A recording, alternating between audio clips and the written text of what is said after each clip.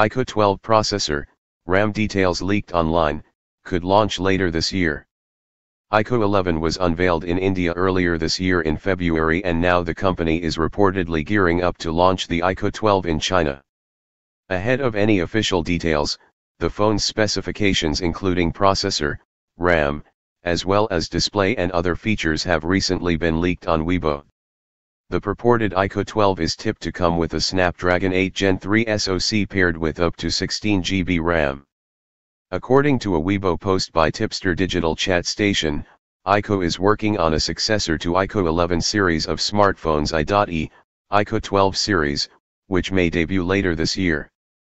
The rumored iQoo 12 handset is tipped to be powered by Qualcomm's yet-to-be-announced Snapdragon 8 Gen 3 SoC, paired with up to 16 GB RAM and 1 TB storage. The tipster also claims that the phone will pack a triple rear camera headlined by a 50-megapixel primary sensor.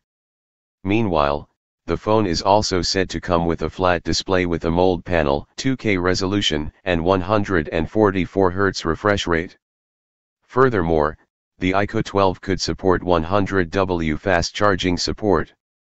The smartphone is expected to be launched as a successor to the iQoo 11 5G, which was launched earlier this year in India. The handset is available in 8 GB RAM plus 256 GB and 16 GB RAM plus 256 GB storage configurations. It sports a 6.78-inch 2K E6 AMOLED display with 1800 nits of peak brightness and a 144 Hz refresh rate. Under the hood, the iQoo 11 5G is powered by a Qualcomm Snapdragon 8 Gen 2 SoC, paired with up to 16 GB of LPDDR5X RAM. The handset runs on Android 13-based FontOS OS 13.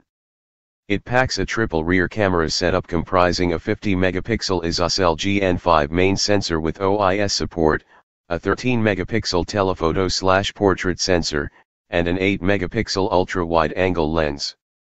There is also a 16-megapixel selfie camera on the front.